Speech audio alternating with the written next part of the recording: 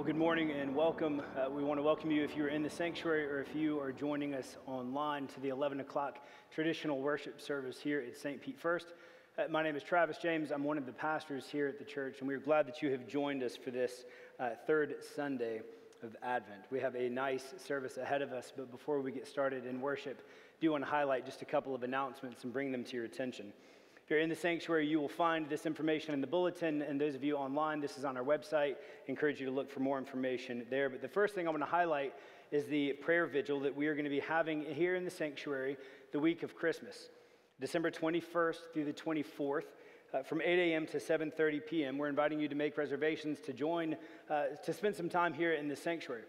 Here in this sacred space, as it's decorated for Christmas, there are going to be prayers under each of the stained glass windows, and an opportunity for you to come and to reflect in this place on the meaning and the significance of Christmas. So I hope that you will make a reservation to spend some time here in the sanctuary during the week of Christmas. Also want to highlight the drive-through Living Nativity, which is something new we are offering this year through our children's ministry and youth ministry. It is on Monday, December 21st. From 5 p.m. to 7 p.m., and this is an opportunity for you to fill your cars with loved ones and friends to come and drive through and to get the Christmas story in different ways as you move through our church parking lot that is here on our campus. So I want you to know about that as well.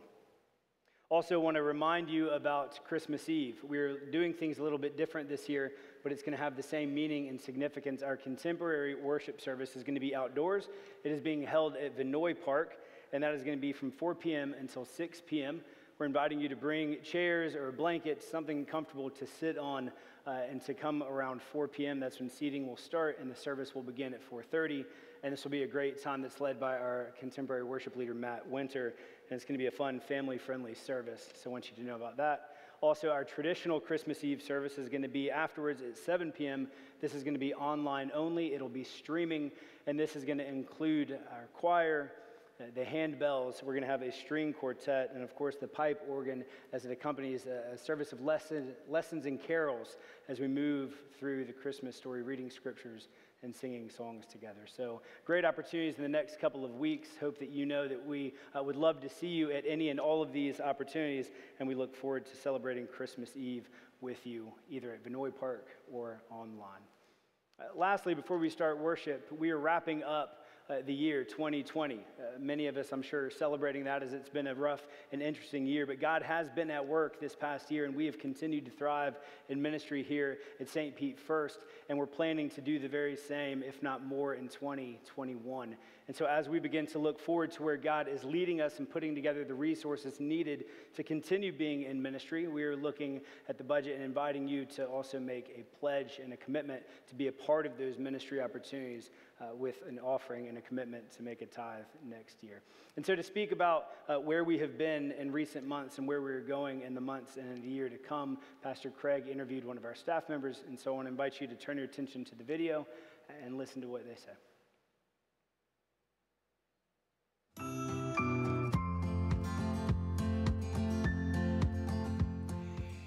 Y'all, I want to introduce to you Scott Nieves. He is on our staff, and he does audiovisual, all kinds of things for us. Scott, thank you for just sitting down with me. You're very welcome. Where are you from? Well, originally from New York, and I've lived most of my life here in Tampa, Florida. And bad thing about Tampa was when I moved from New York, there was no snow on Christmas. Right.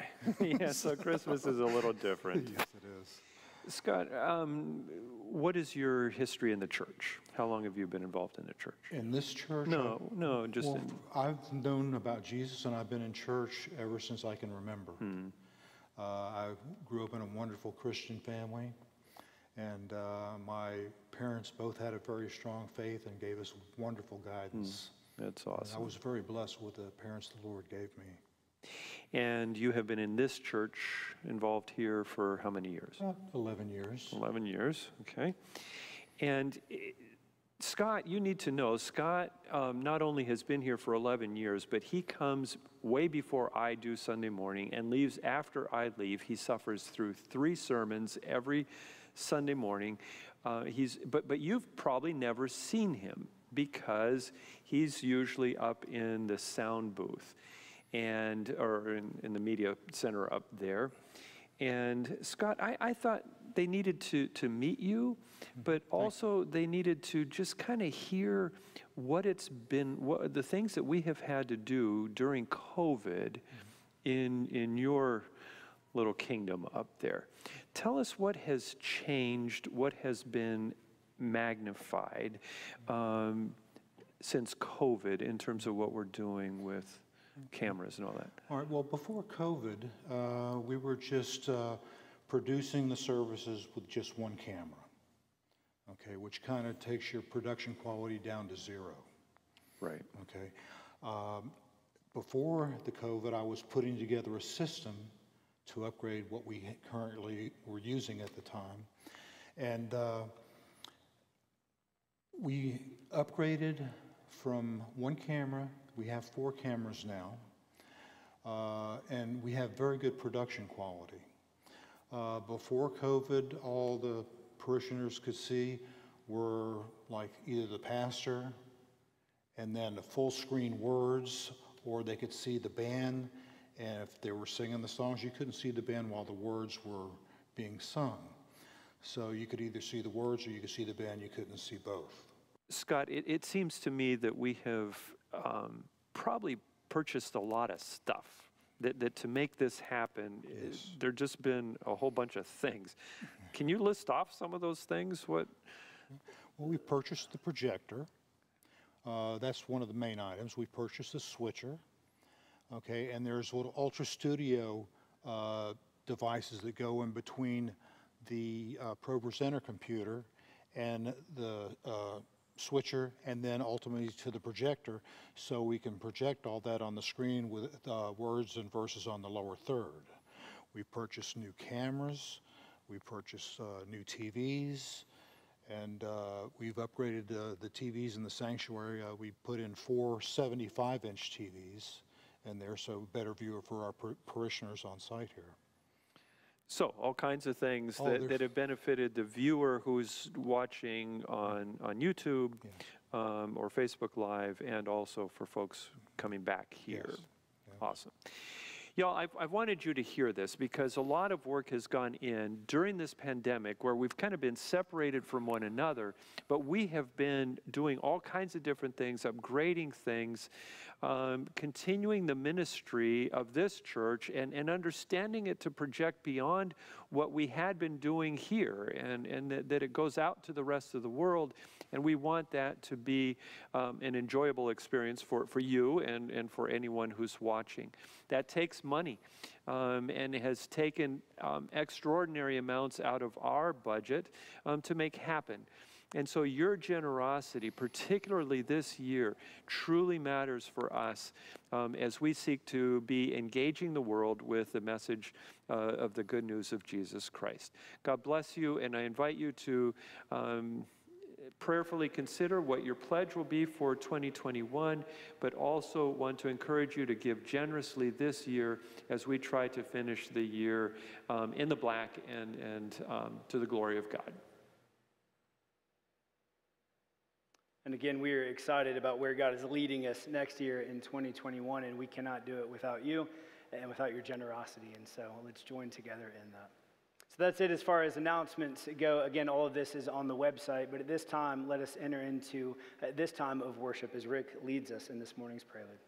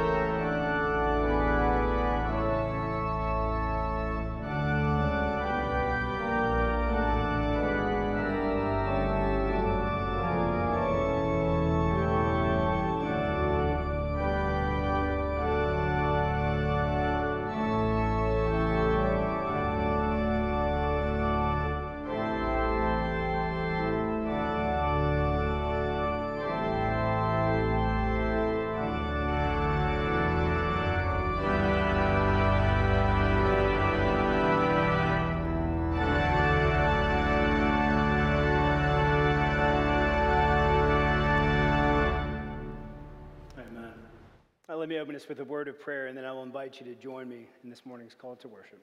Let's pray. Loving God, as we make our way through this Advent season, we join together with a collective sense of wonder and excitement and anticipation as we prepare to celebrate the birth of your Son, Jesus Christ, on Christmas Day. Because God, while we already know the significance of Christ's arrival and what that means for this world and for our lives, we make a point each and every year to move through this season in a new way with a newfound hope, a hopeful expectation that the arrival of Christ will continue to be significant to us in new ways this year.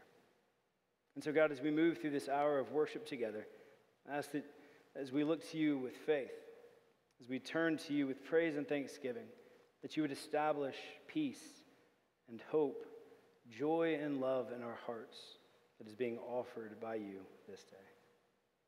God, we ask that you would bless our time together, that you would pour out your Holy Spirit upon us as we worship you in word and in song.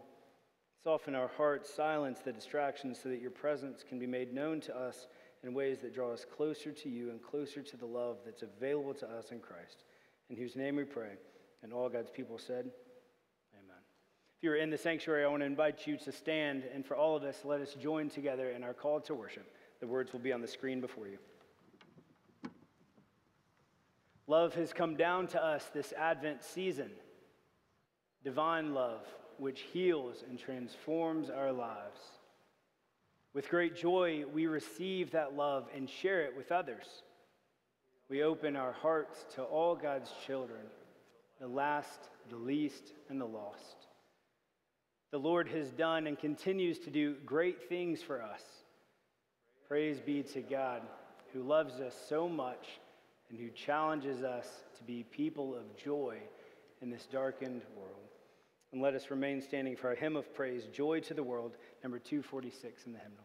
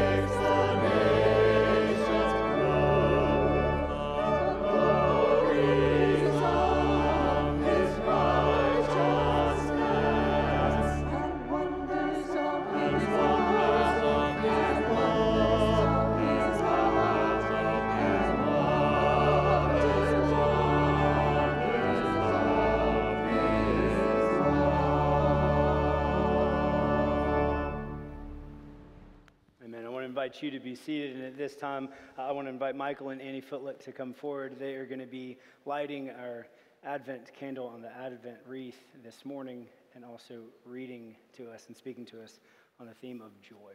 Thank you. We want everything to look nice, the decorations of the season, our homes with their lights and tinsel, wreaths and ribbons.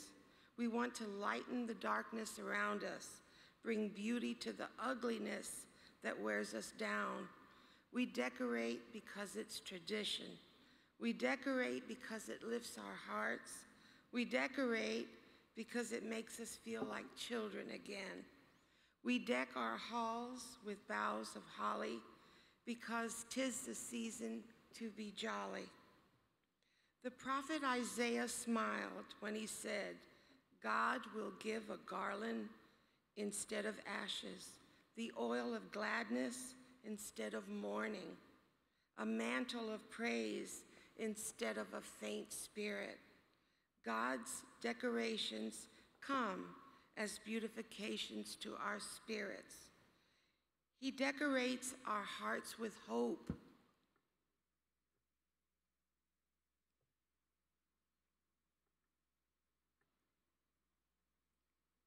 He decorates our hearts with peace.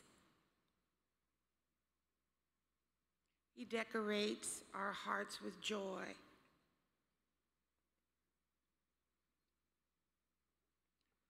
We light these candles as a sign of our joy in the beautiful things of the season, not just the things that glitter and flash, but the deeper things, the beauty of the heart and the soul, the beauty of love shared in service and hospitality.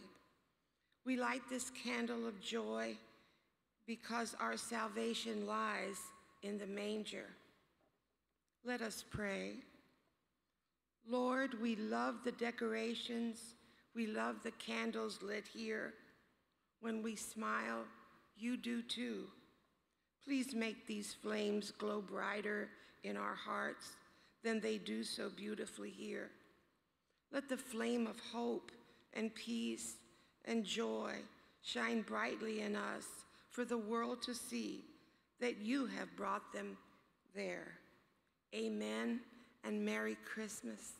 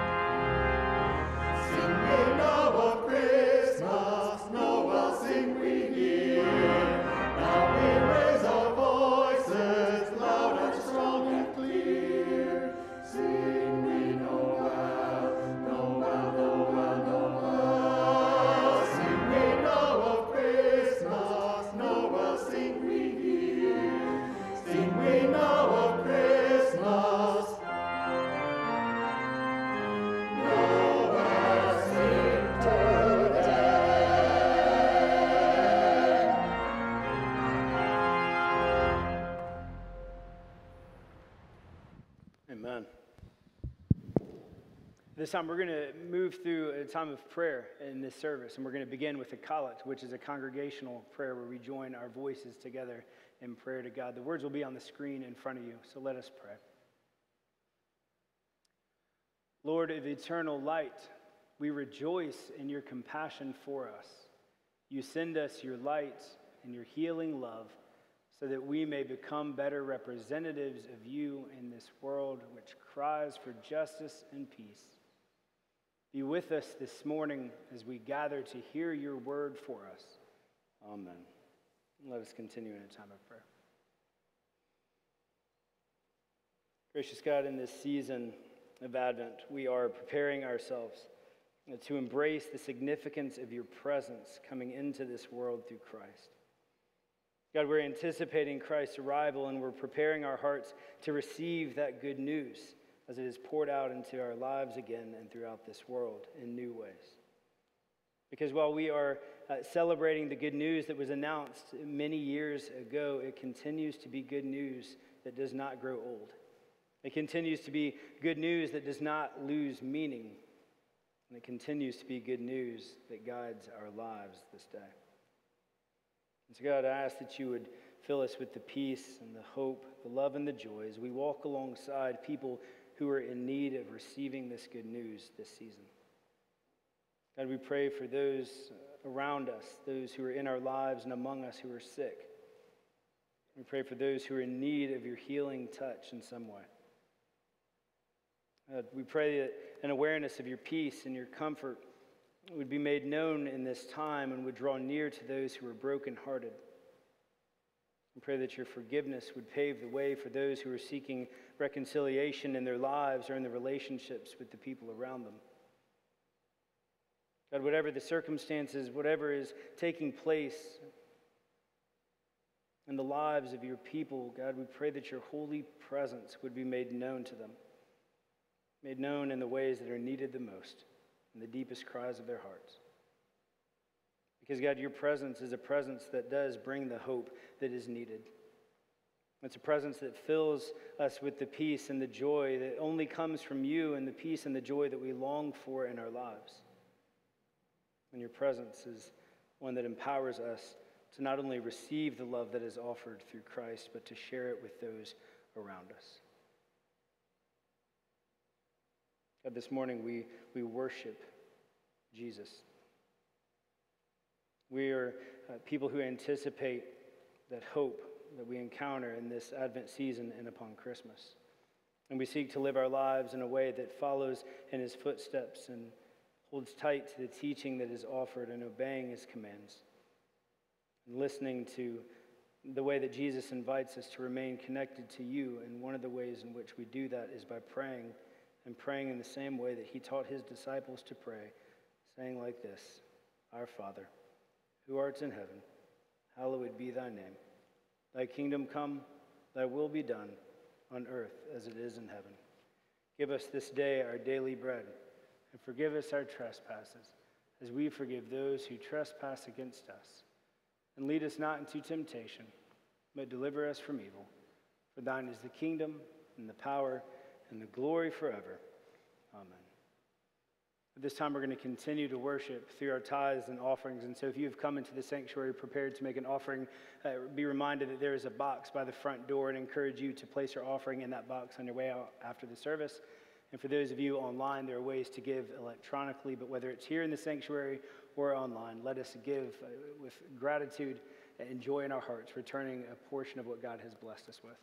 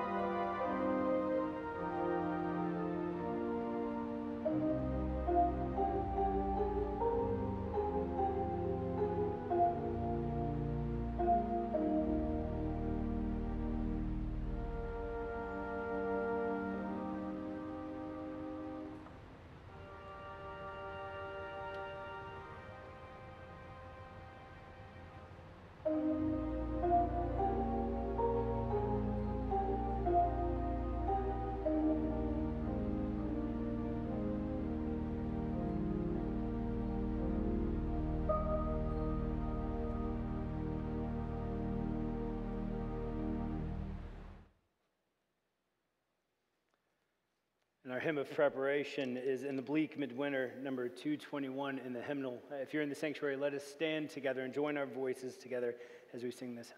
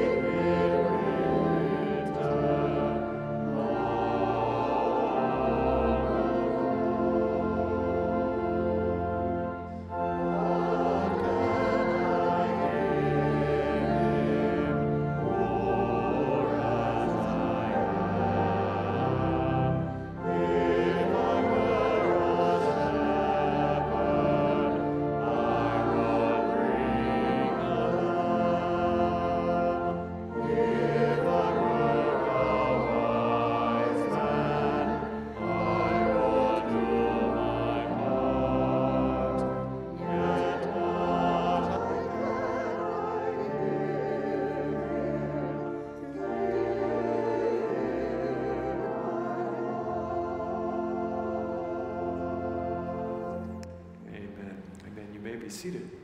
It's great to see you in the house of the Lord this morning. We decided to run the air conditioning as much as we could so that it would feel like a bleak midwinter morning inside here as much as possible, even though we're in Florida. Glad you're here. I wore a jacket. We're running the AC because we need to recirculate air. We're doing this for our own safety. Y'all, I had planned months ago that Sunday in Advent we would talk about Christology, the second Sunday in Advent last week, soteriology, and we did both of those. And that we would talk about pneumatology today, which is the study of the Holy Spirit. And then we would do ironology, which is a study of peace, come next Sunday. And I think it's very important to study the Holy Spirit. It's important to think about the empowering of the Holy Spirit in our lives. But I just wanted to think about joy. So I decided to scrap that and for us just to think a little bit about joy. And one of the things that I found was that when I went home and I said, okay, let's think about joy, I sat in this big comfy chair and I said, what brings me joy? And I found myself smiling just because I had asked the question. And so let me ask you, what brings you joy? I wasn't expecting an answer, y'all. It's okay that everybody's quiet. It's kind of fun to think about. I will confess, the first thing I thought about was a bicycle. I had shared with you last week that the first Christmas in Costa Rica, I got a bike. And I wrote about this a couple weeks ago that ever since that day, growing up in Costa Rica for the next however many years, it didn't matter where the bicycle was. As long as I was on it, I was happy. The bicycle could be on the front porch as long as I was on my bike, or if it was, anywhere. And that's just one of the things that gives me joy. I was riding bicycle yesterday. I also thought it gives me great joy to eat with somebody. I just enjoy that. And I primarily enjoy eating with my wife. I just enjoy it when we go out to eat or eat at home, just sit down to eat. I enjoy it when we have our boys and our daughter-in-law over and we just hang out and we eat. And then I thought, if any of you in the room I have had lunch with, I enjoyed that.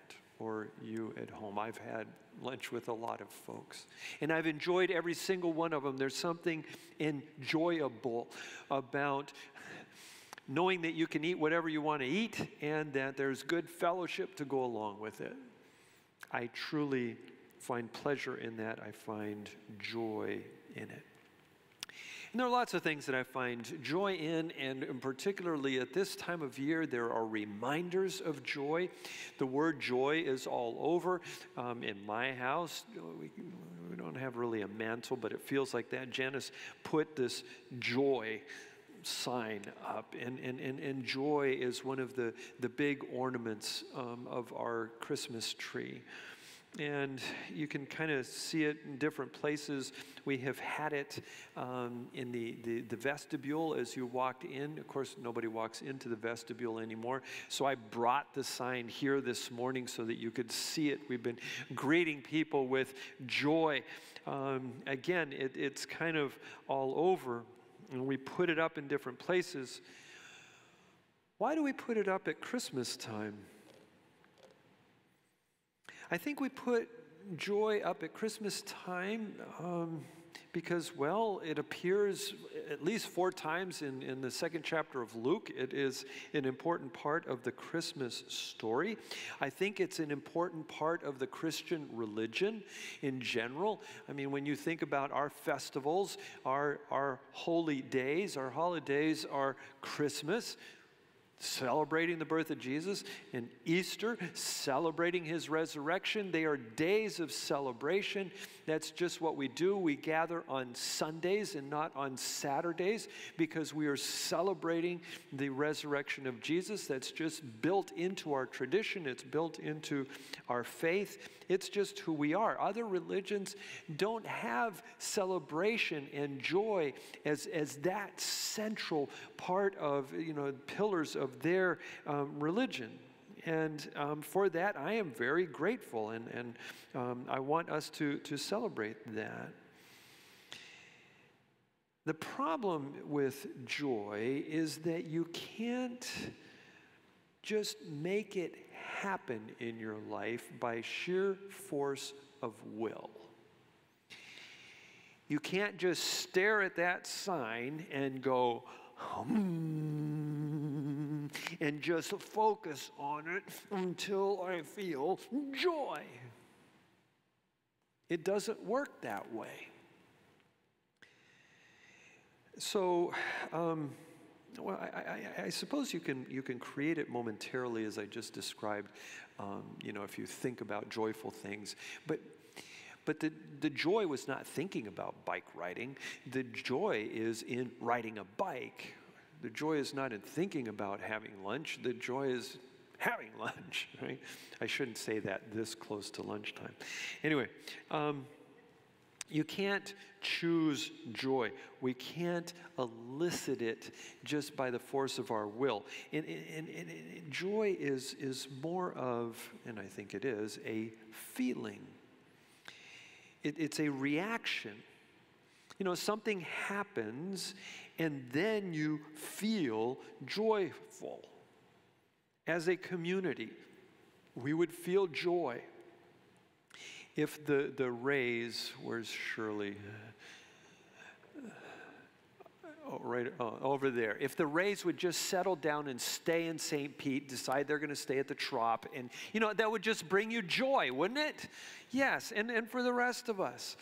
It just, if you've been unemployed for months and you finally get a phone call, a call back, and you're going to be employed and you're looking forward to going Monday to work, you feel joy because something has happened and emotionally you respond to it. That is joy. If you have been preparing for a child, and I'm talking about women, well, parents, and you've been preparing for a child, when that child finally comes after all of the preparation and pain and everything else, yeah, there's some relief and there's some consternation in it, but there's wonder and there's awe and there's joy when that child has finally come. The child is what produces the joy. And it's not something that you can fabricate. It's something that comes first. You know that Gaither song, because he lives, I can face tomorrow. Because he lives, all fear is gone. It is because something has happened that then I can feel joy. The verse says, God sent his son, they called him Jesus. He came to love, heal, and forgive. He lived and died to buy my pardon. An empty grave is there to prove my Savior lives. Because he lives, I can face tomorrow. Because he lives, all fear is gone. Because he lives, I have joy. Joy is not a discipline. There are disciplines, there are religious disciplines in our lives. We can decide that we are going to pray and that we are going to pray more often. And so we set our clocks early so that we will spend some time in prayer. Or fasting, you decide that Tuesdays at lunch you're going to fast. And so, you just set that in your alarm or your calendar and you're reminded of that and you do it. Joy is not that. And yet, joy is a command. We are told to do it. Be joyful. No, just kidding. Sorry, I'm trying to interact with my wife, which is really hard when she's wearing a mask. Anyway, 1 Thessalonians 5:16, Paul gives that command. He says, rejoice always. And he includes that with a list of things that you can do. Pray without ceasing. Give thanks in all circumstances, for this is the will of Christ Jesus for you. But that first one, rejoice always, is hard to just do because somebody told you to do it. But he does. He says it not just in 1 Thessalonians, he says it in Philippians chapter 4.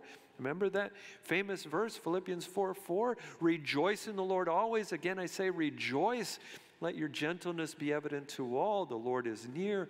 Do not be, this is important, do not be anxious about anything, but in every situation by prayer and petition with thanksgiving, present your requests to God. And the peace of God, which transcends all understanding, will guard your hearts and our minds in Christ. A couple of things there. Number one, peace transcends understanding, but joy doesn't. I find it fascinating that in the contemporary English version, it reads a little differently. Can we pull that up? This is just verses 4 and 5. Rejoice in the Lord always. Again, I say rejoice. I find that interesting, by the way.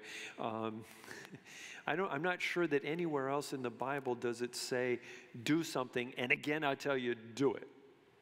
Do not commit adultery, and again, I say do not commit adultery. I mean, it probably should have said that, but it doesn't. This is the only place where you get this kind of, at least you can look and see if I'm telling you the truth, but it's the only time you get this repetition. But anyway, I'm sorry, bring that back. I started talking too long, Becky, sorry. Rejoice in the Lord always. Again, I say rejoice. And then the contemporary English version says, let your reasonableness be known to everyone. The NIV says gentleness, but the CEV says reasonableness. And I find that very interesting. God wants us to be reasonable, wants us to reason. And joy, if you're going to rejoice, and again I say rejoice, it has to be reasonable. There has to be a reason why you're joyful. Have you seen somebody fake joy?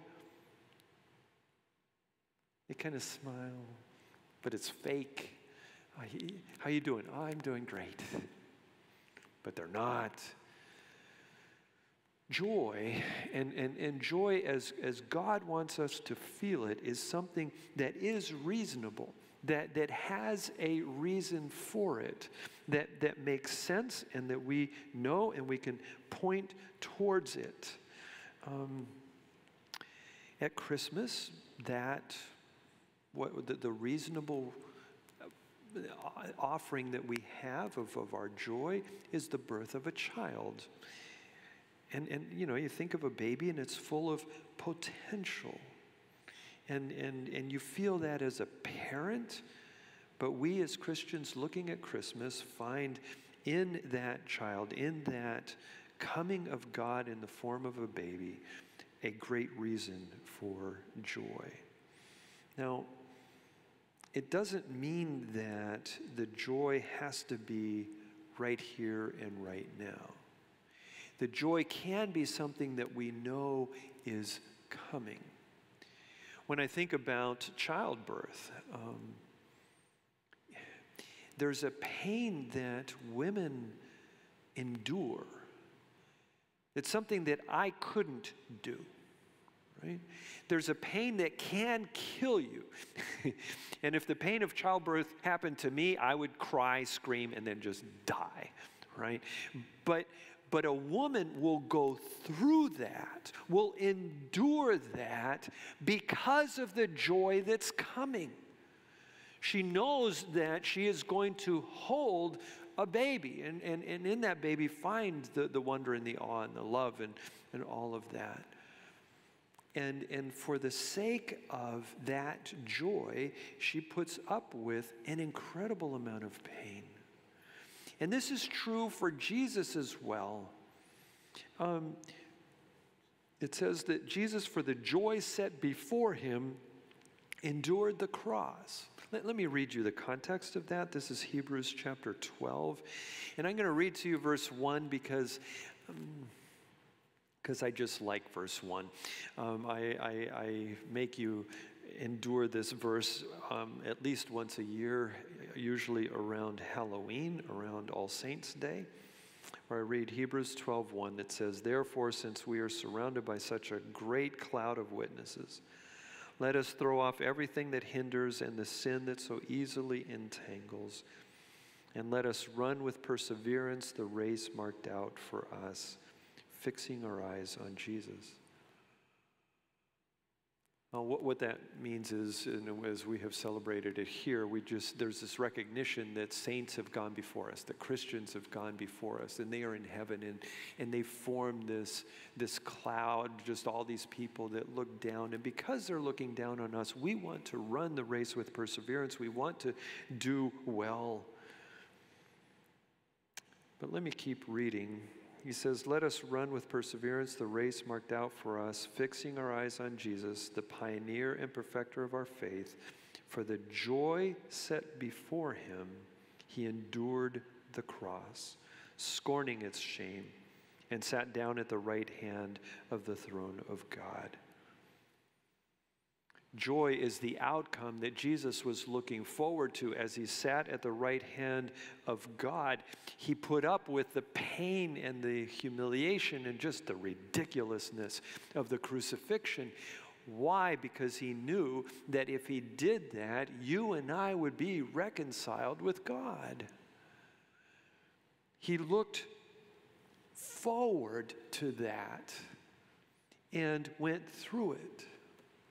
Looking forward to something and looking forward to a joy allows us to endure a lot in the present. So let me ask you, what are you looking forward to? What is there out in front of you that you are looking forward to? What joy is out there that is encouraging you to walk the walk today? As I asked myself this question, I had a very mundane answer. Believe it or not, I'm getting a bicycle for Christmas this year. And I'm very proud of this because I have a brother who, I've always thought he's awesome, but particularly right now I think he's awesome. He has a bike shop in Tennessee. And even though you can't get a good bicycle anywhere in the United States today, they're just not manufacturing them, I'm getting one. and okay, so very mundane illustration. I am looking forward to that. And because of that, I go through all of the rest of stuff that's going on. There's a much deeper spiritual, theological reason for our joy. And I want to share that with you. The reason for our joy, of what we are looking forward to, is because, listen, our names are written in the book of life. In Luke chapter 10, Jesus has sent out his disciples to go practice the things that he has taught them. And they went out, and I mean, they had a great time. They performed miracles, they healed people, they cast out demons. And when they come back, they're just like, you wouldn't believe it. This was amazing. We cast out demons. We did all kinds of crazy things. And Jesus said to them, this is Luke chapter 10, verse 20, do not rejoice in this, that spirits are subject to you, but rejoice that your names are recorded in heaven. Does that bring you joy? It should. You see, when your name is known in heaven, that allows you to go through, but it allows you to enjoy this life. If you know that your name is written in the book, you can relax here. There's something really wonderful about knowing that your name is written in the book of life, or well, it's actually written anywhere. Reservations at the restaurants. Nice to know when you get there, your name is there, right? Janice and I were out, not yesterday, but a week ago, Saturday. We were at Mayaca Park, and there's this canopy walk, and what happens is you go up this tower, and then you walk on a swinging bridge, and you walk out there in the canopy of the trees, and you arrive at another tower. And then I was anticipating that we would just go down, but you're invited to go up. And if you continue up the other tower, you see names of people on the steps. All the steps are full of names. It was a way of raising money, and we have done something similar in our fellowship hall. We have a tree down there, and it has names. And I always thought that it'd be cool to put our boys' names on everywhere that we have encountered that idea, so that at some point we could send them on some wild goose chase and some scavenger hunt and look for their names written in a church in Michigan and written in somewhere in England and Disney and here or wherever. I thought that'd be cool because it's just neat to know that your name is written down somewhere. But what matters truly is that your name is written in the book of life. That if you died today, that you know that you would go to heaven. And that the celebrity there, Jesus, would recognize you. I've always felt that, it doesn't matter how many celebrities you know, it's how many people know you. And when we get to heaven, that Jesus knows our name, that our name is written in that book, is what truly matters. And friends, if you're not sure about that, you can be. It is as simple as praying and asking that God forgive you of the sins that you have, that you tell God that you want to accept the forgiveness that Jesus offered in his death and resurrection, and that you intend to follow him and invite Jesus into your heart. It's that simple. And then you know, and now there is this source of joy that is in you. We need that.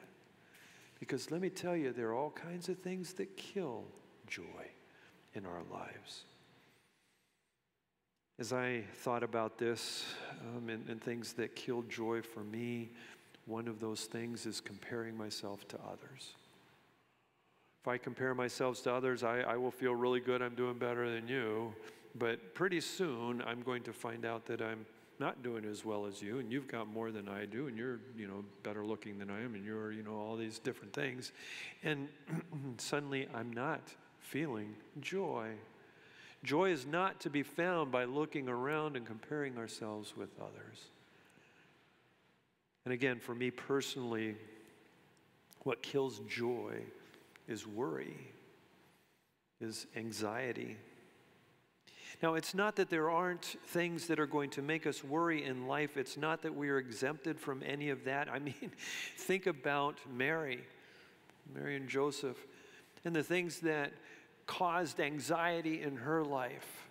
An angel came and told her that she was going to have a baby and that there was going to be no sex involved in it.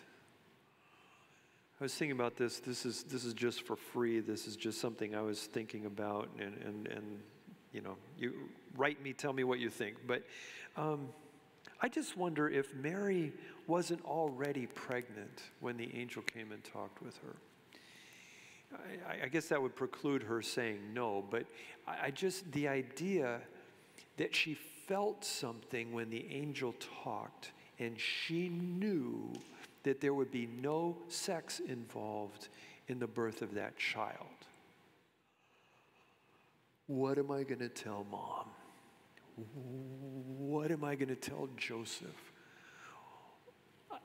The penalty of adultery in this country is death.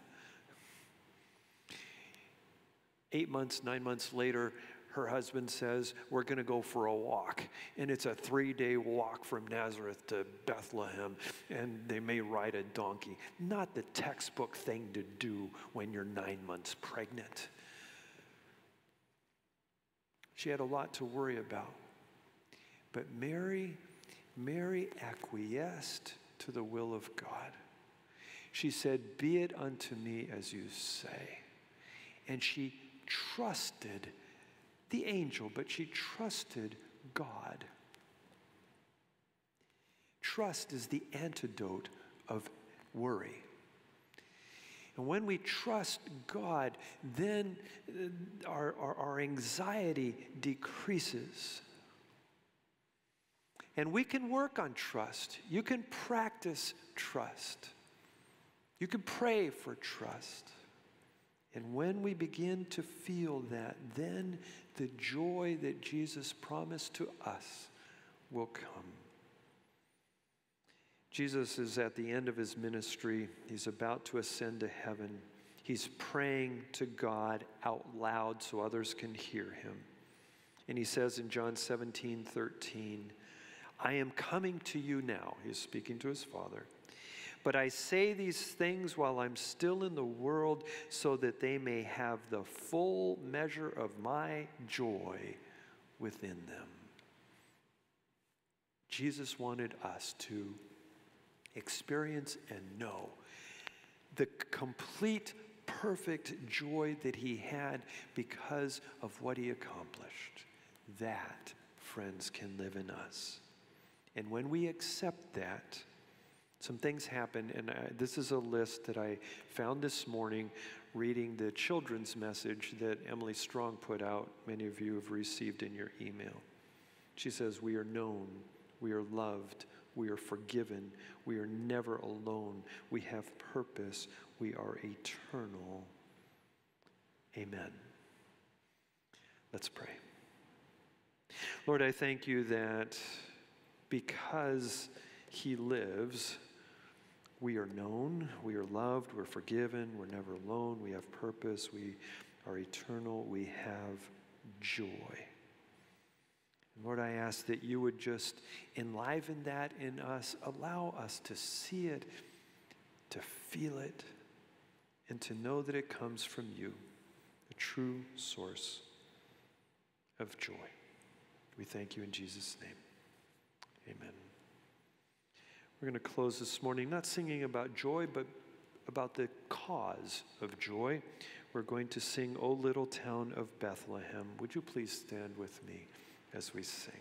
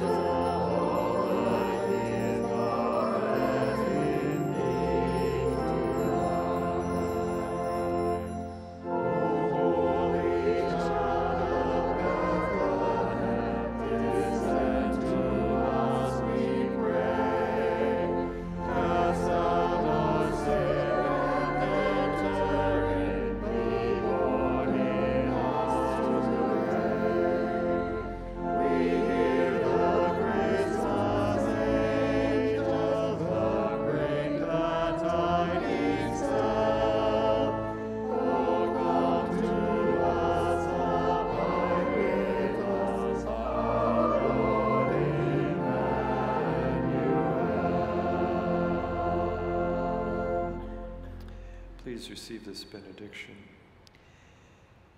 May God the Father, who created joy, intends us and all of his creation to live in joy.